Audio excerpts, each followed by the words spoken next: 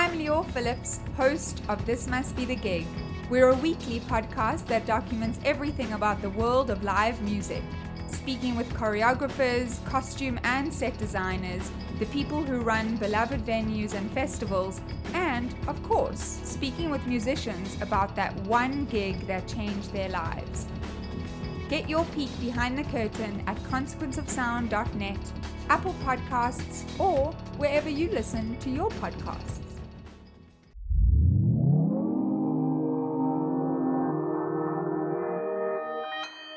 Consequence Podcast Network.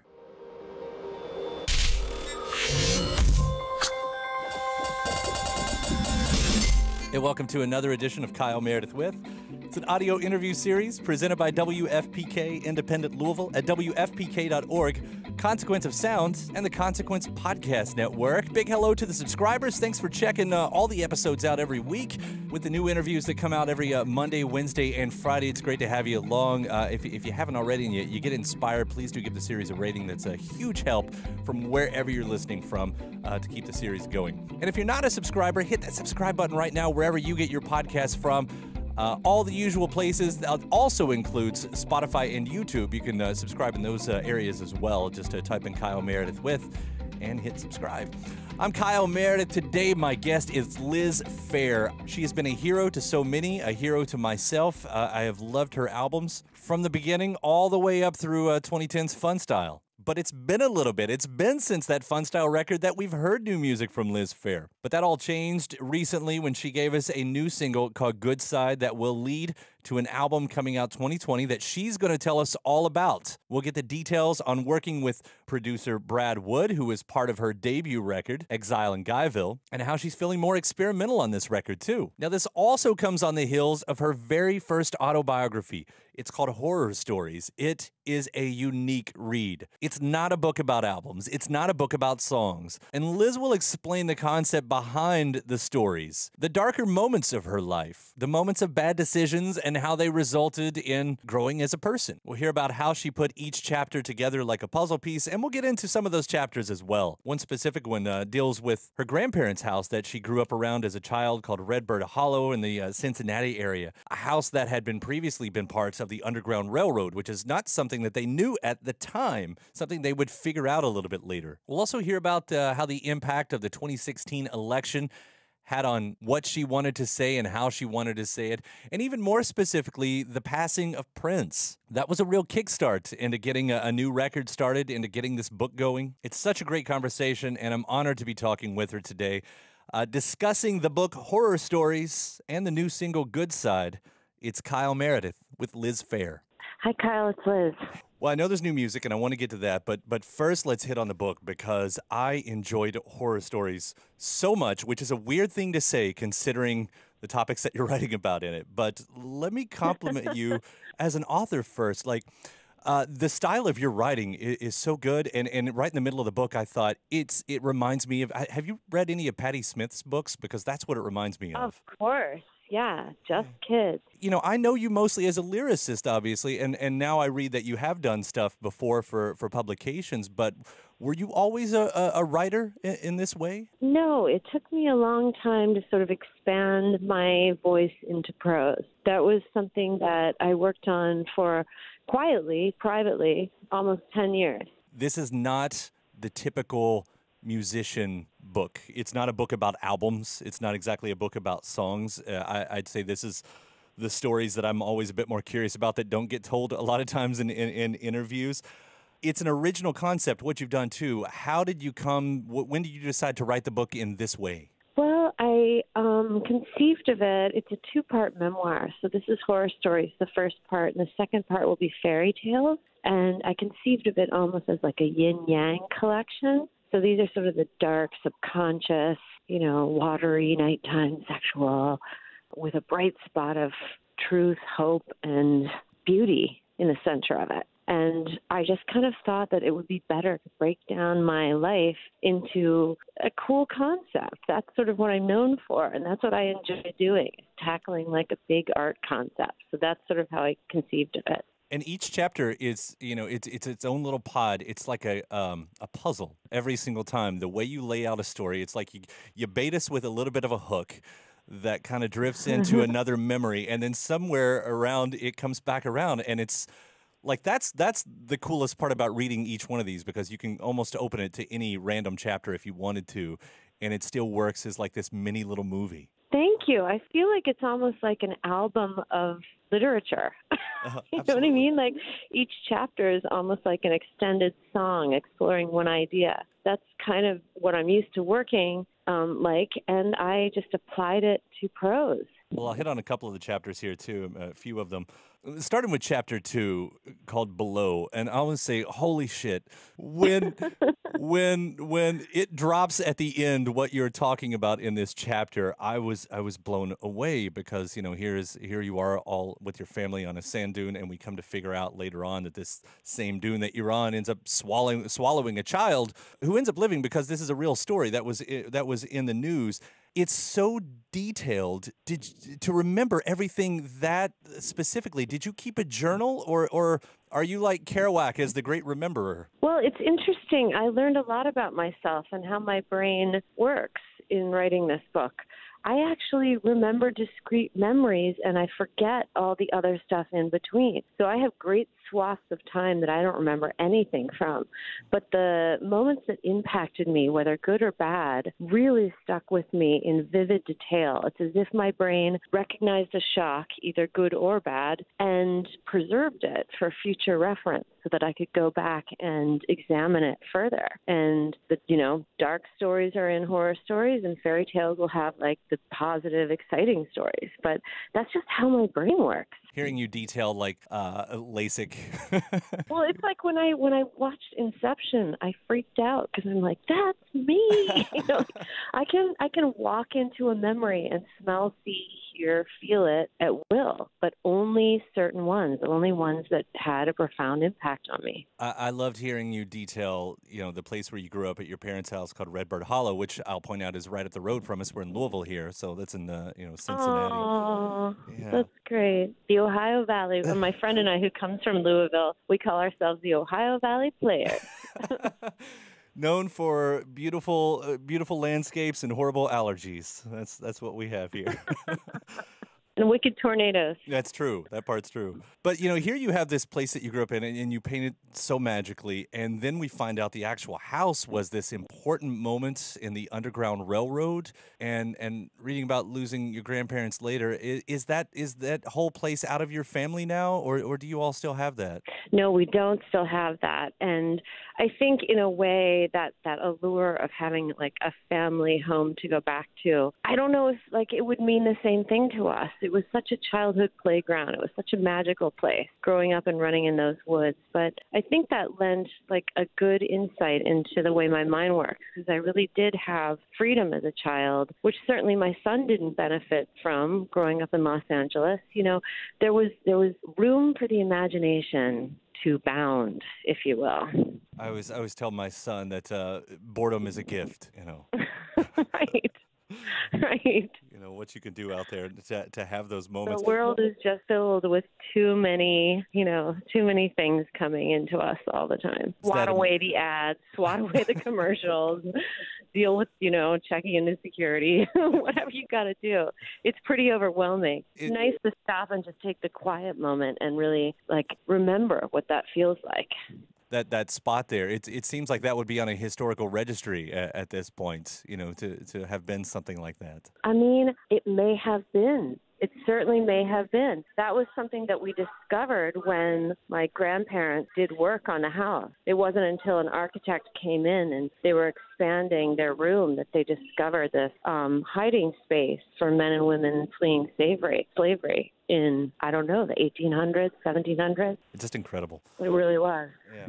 I should also point out, as you talk about horror stories versus what's coming up, fairy tales, which I didn't know about that. I'm very, very excited about that. That's a nice little treat. But it should be said in this concept that we haven't said, these, you are giving us these moments that of your lesser self. Is that the right way to put it?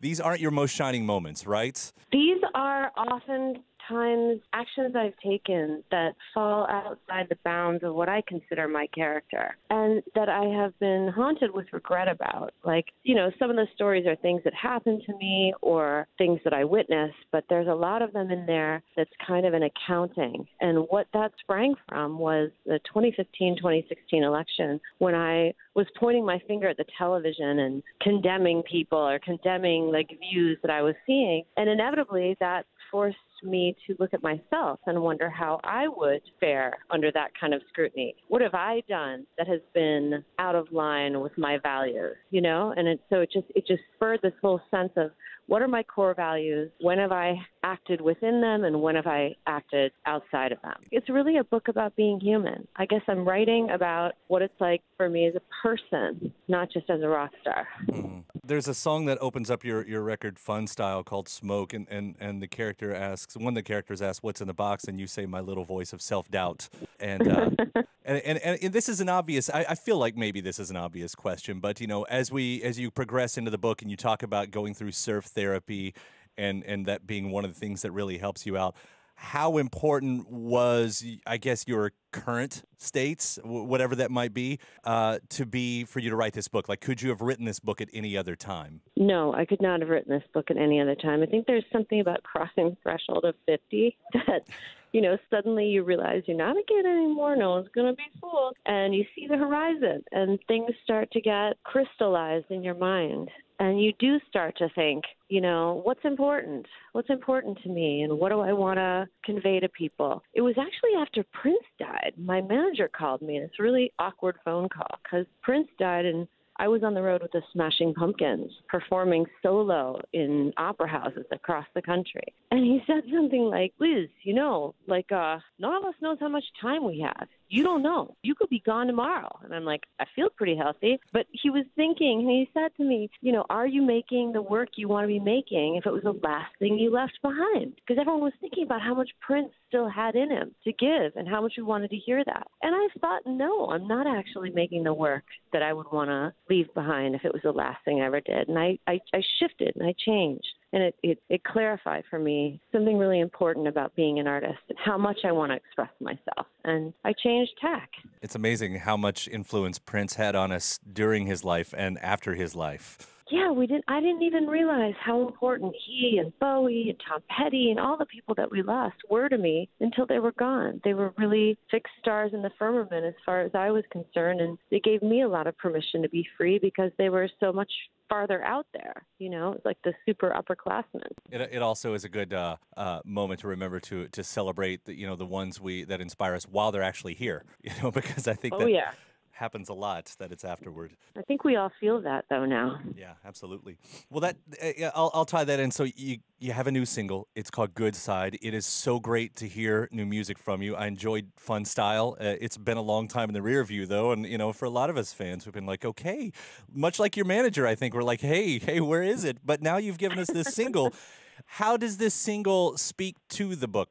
They're not really connected in the sense that, is there an actual conceptual tie-in? But I did go back and work with Brad Wood, my original producer, on Exile and Guyville. And I did think about, when was I making my best work? What was the best challenge that I set myself in the past? And working with him was really that for me. And so I did go back and revisit that kind of sound. And I was curious to see what kind of music we would make, 25 years later. And we tried to come up with something that didn't sound like anything we've done before, but was still very us. And we're even getting Casey Rice, who was the original guitar player on Exile and Guyville, to throw in some hooks all the way from Australia. So it'll have a real resonance with the past, but at the same time, it'll be wholly new. In fact, it's finished. I just have to put one more song on it and a couple bells and whistles, and we're done. We're mixing part of it now. So 2020 release? Probably, I'm guessing. Yep, early 2020. No, definitely. There was a recent Veruca Salt article that came out, and I guess Brad had also recorded their first one, and there's a hilarious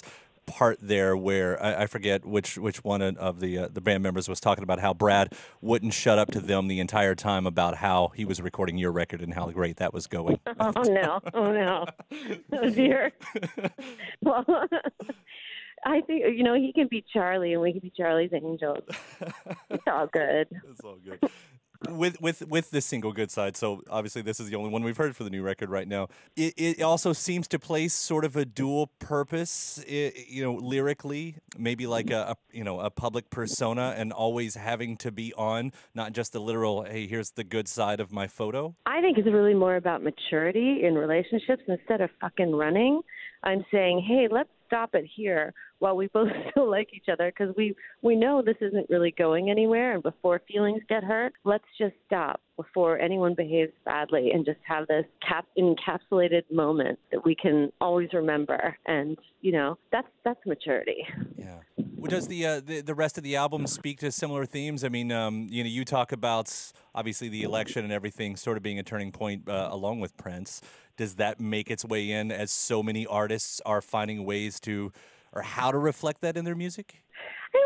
I don't know if I've reflected Prince in my music. I really pretty much always reflect myself as I can. And the record gets a little stranger from here. I was pretty experimental with song structures and sounds. So Good Side is kind of like my ambassador. Hi, hello, how are you? And then I'll take you into a little deeper and twistier journey. It's even more exciting.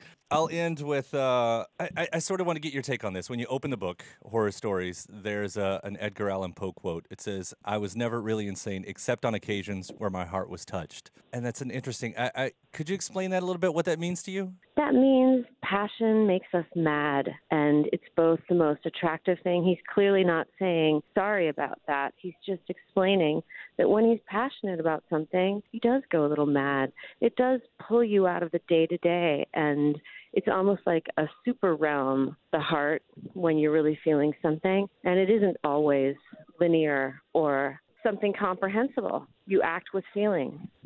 And there's your definition, as those quotes are supposed to do, I suppose.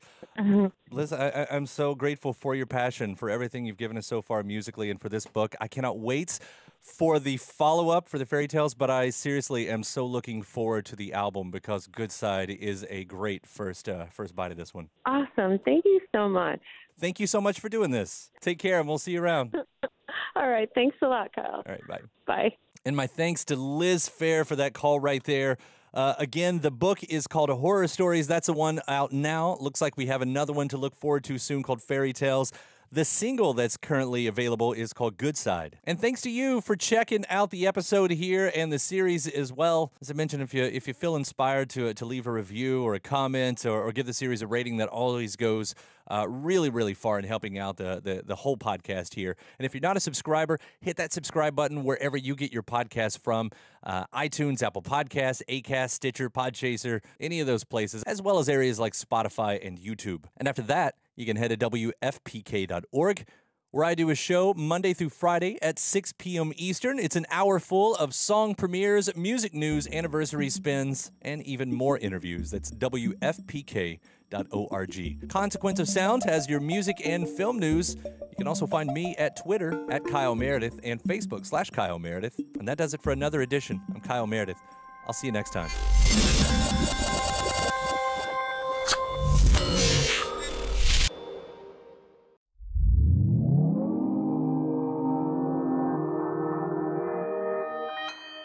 Consequence Podcast Network.